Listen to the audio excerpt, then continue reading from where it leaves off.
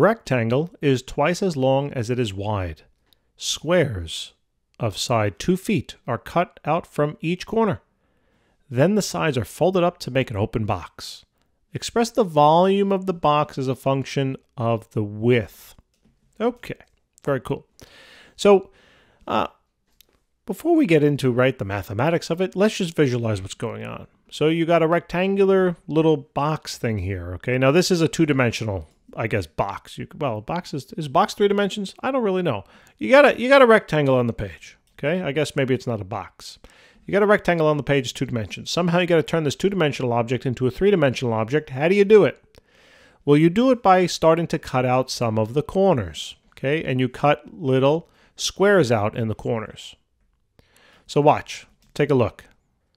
So now pretend that these are the boxes that will be cut out. In other words, you're going to take a scissor, cut it here, and then cut it there, okay, in each of the corners.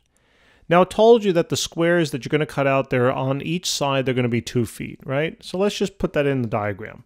Now you can put the units if you want. I'm going to leave out the units just to keep it very easy at the moment. Okay, so 2, 2, 2, 2, 2, 2, 2, 2, 2, 2, 2, 2. I don't want to brag, but toot toot. I don't want to toot my own horn, but toot toot. Right. Now, rectangle. It says it's twice as long as it is wide. So what does that exactly mean? Well, it means that whatever the length of this length is, okay, however, whatever the distance is here of that length, will be twice whatever this distance is, okay? Now they told us that they want us to call the width x. So generally speaking, this is the length of the box, and that part will be the width, okay? Now, remember that the box, okay, the whole box, this whole side before you cut anything out was x. That was the width. We don't know what it is. It's something, okay? And the entire then length of the box was going to be twice that width, so therefore that has to be 2x, okay?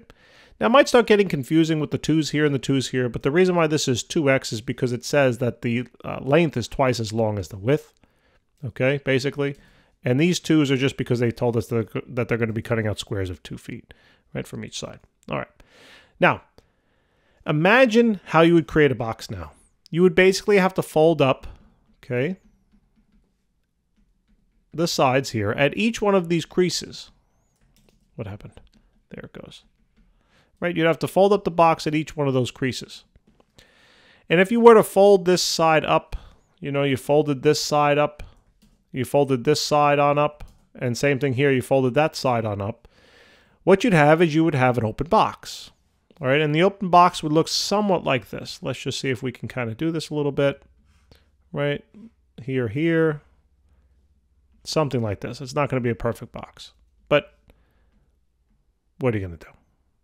All right, so we have a box like that. Now remember, it's open. Okay, in other words, this is the side of the box, this is another side of the box, and the top here is open. Now, if you think about it, right, and you can kind of, and now this has to be rectangular, right, in shape. Now, if you begin to think about it a little bit, you know, the length of, let's say, this side, now this is not to scale, by the way, the box I drew, right, but basically, down here would represent the location of where you were folding it, right, if you had to think about it, okay? In other words, this right here, let's just say, this length, this dashed area, dashed line, I shouldn't really say area, but that dashed line represents that dashed line. Now, what's the length of the dashed line here? Well, if it's 2x overall, but you cut out 2 here and you cut out 2 here, how would you write a mathematical expression now to represent this dashed length? Well, you'd say, oh, that's just 2x minus 4, right? I agree. And now, just to differentiate the colors a little bit, here now, this dashed length would be similar to this dashed length. Okay? And what's that length? Well, the overall length of the rectangle you had at the beginning was x, and then we're going to subtract now 4 from it, right? Because 2 and 2 on each side. That would be correct. Let me move this over just a touch. Okay? Now, what's the height of the box? You have to imagine. Imagine you're folding this up. How high will you be folding it? Well, whatever the length of this is. And what's the length of this? Well, it's 2, right? So that's a 2.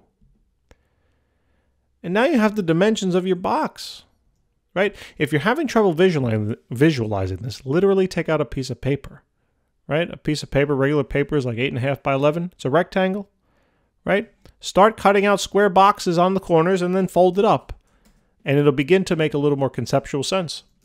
Now all we have to do is create a formula for the volume. It says express the volume. So the volume is always length times width times height. So what's the length? Call it 2x minus 4. What's the width? Call it x minus 4. And then times 2. And that's now the formula. Okay? You can foil this if you want. You can create the quadratic out of it. You can do whatever you want. All right, at this point, but this is basically the formula. So now, if you know what x is, right, what the width is, you can figure out the volume. And that's all there is to it. So it's really not that bad, right? It's really not that bad. And I bet if you were to do this out, actually, get a piece of paper, start tearing up the corners. Okay, you don't even need a scissor. Just start tearing. Make it as neat as possible. And I promise you, it'll be like, oh, right, I get it. Okay, the most important part in terms of problem solving, one of the most important parts. Well, could it be one of the most important? Because what does that actually mean? Isn't the most important only one? So you can't really say one of the most important. It would be one of the important then, right? Exactly. This is what goes on in my mind all the time, right? I mean, it's a constant battle. It's a constant battle. Anyway, one of the important features of problem solving is being able to visualize the problems. All right? A lot of times what happens is you read the words and your mind is just blank. You have to draw pictures, right? Aren't pictures easy to understand? It's easy to understand things that you can see. And that's kind of what I like to focus on. I like to think about things pictorially, right? Visually. I think it makes make a lot more sense. You also have to be skilled then algebraically, right? Mathematically, but you want to kind of see how the two connect. And if you do have that fundamental understanding, I promise you, math won't be difficult. It'll actually become, I don't want to say it, but maybe interesting. It might become interesting, right? Especially if you become good at it.